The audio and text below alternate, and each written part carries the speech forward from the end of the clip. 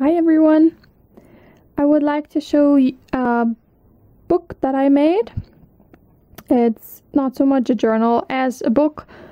I used an old book cover, and this is a wedding guest book that I was asked to make, and I was very lucky because I found this book that's called something like Thrust into Marriage with Humor.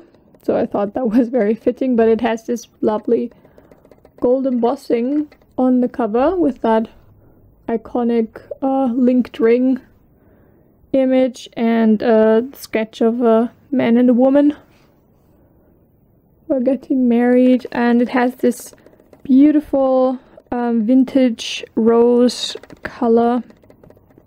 I don't know if that kind of, if you can see the color properly in the video. I know that some photographs that I took don't really do it justice, so I don't know how it's coming across on film. But I put in some new signatures. I placed them rather narrow together because this is mostly for writing in, not so much for gluing in, so I suppose it's not gonna expand a lot. And on the inside I used some colorful paper that was created actually by the bride-to-be and a couple of friends who were at her hen party, and they created this paper together. So I got that to work into the book as well.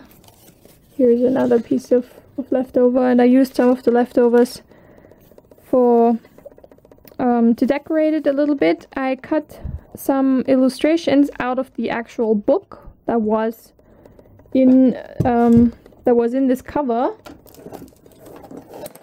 Oops, sorry about the noise. That's what's left of it, and there are some illustrations in there.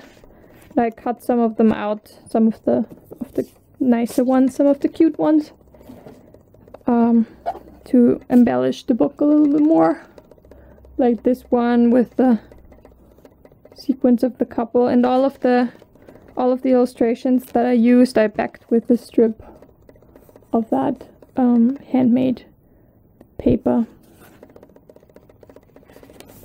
I only put in a few so that I wouldn't take up too much of the space, and so that there would still be plenty of room for the guests to write in. And then there's another one. Yeah, there's one. And in the back there's another piece of that hand-created paper.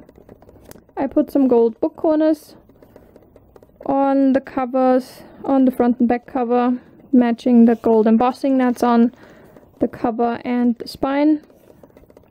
I used a hidden binding and watercolor paper. I wanted something strong and sturdy so that whatever pens the guests at the wedding will be using to write in won't bleed through, and it has a nice texture and it's good quality paper.